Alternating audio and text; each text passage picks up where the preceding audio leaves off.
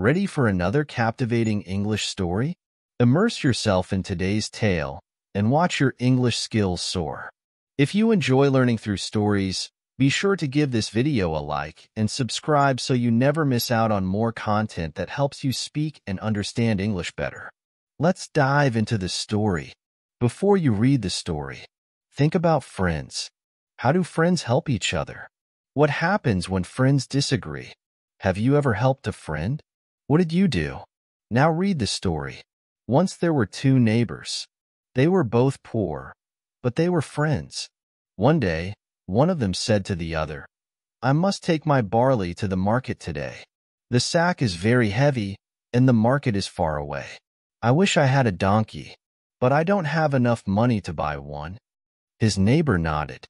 "And I must buy some new pots in the market today," he said. "They will be very heavy. I will be tired when I come home. I wish I had a donkey, too, but a donkey is expensive. I only have half the money." The first man had an idea. "Listen, my friend," he said. "Let's buy a donkey together. You can pay for half of it, and I will pay for half of it. One week, I will take the donkey to the market, and the next week, you can take it." His friend was very pleased with this idea. So that day, the two neighbors bought a donkey. For a long time they were both happy. They used the donkey well. One week, the first neighbor took the donkey to the market. The next week, his friend took it. But one day, the first neighbor's father died. The man took all his father's property, his fields and his trees, his cows and his sheep. The first neighbor was rich now. He didn't want to see his old friend anymore. He didn't want to work with him and help him, and he wanted his half of the donkey. "Listen," he said to his neighbor, "my dogs are hungry. They need meat. I want to kill our donkey. You can have half of it, and I will have the other half." "What?" cried the poor man. "But I don't need any meat. I need the donkey. If you want to kill it, give me money for my half." His neighbor was angry. "I'm not going to give you any money," he said. "Half of the donkey is mine, and I want to have it." "Let's go to the judge," the poor man said. "He can decide between us." So the two neighbors went to see the judge. The judge was not a wise man. He didn't listen carefully. He didn't try to understand. "Do you both own the donkey?" he asked. "Yes," the men agreed. "Then half of it belongs to one of you, and half of it belongs to the other," the judge said. "If the rich man wants his half, he can take it. Kill the donkey and cut it in half." The rich man was happy. He killed the donkey and took half of the meat. He gave it to his dogs. The poor man was unhappy. "My poor donkey has gone," he thought, "and now I must carry everything myself." A few months later, the rich man wanted to make a new hut for himself. "I'll burn my old hut," he thought. "Then I'll build a fine, big, new one." He began to carry everything out of his hut. The poor man saw him. "What are you doing?" he asked.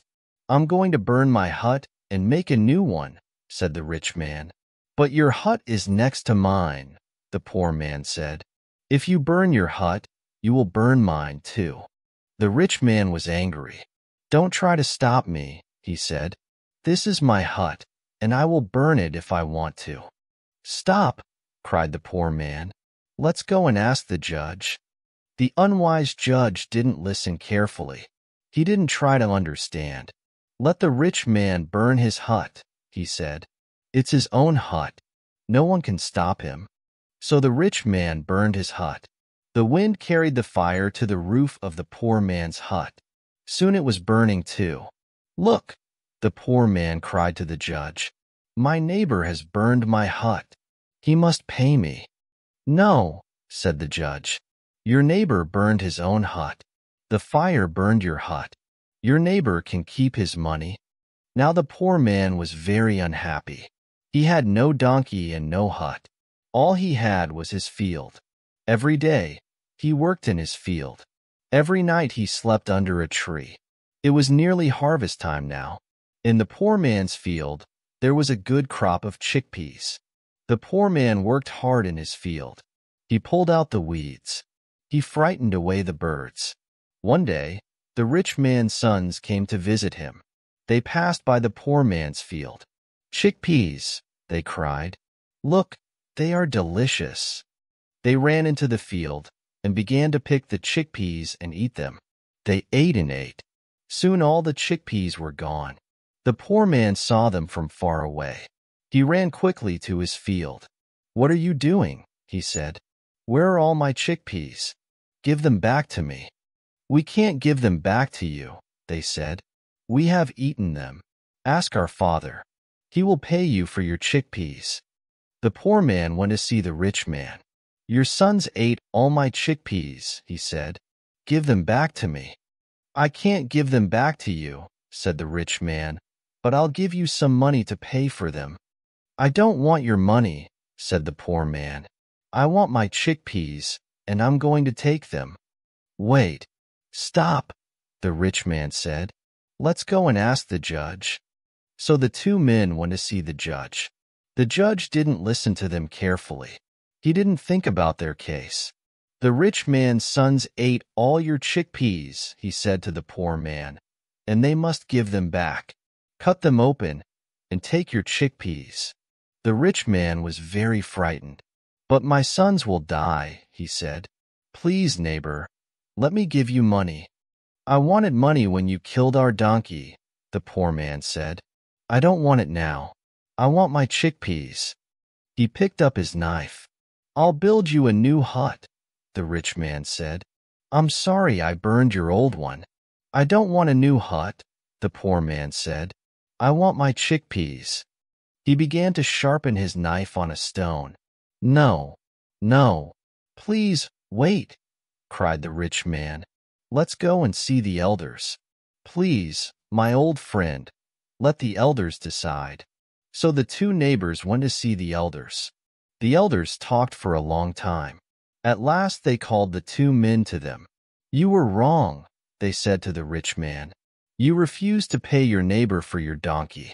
You burned his hut, and your children ate his harvest." Then they turned to the poor man. "But you want to kill your neighbor's sons," they said. "That is wrong too. Here is our decision. The rich man must give to the poor man half of all his property, his trees and fields, his cows and sheep. Then you can live together in peace." So the rich man gave the poor man half of all his property.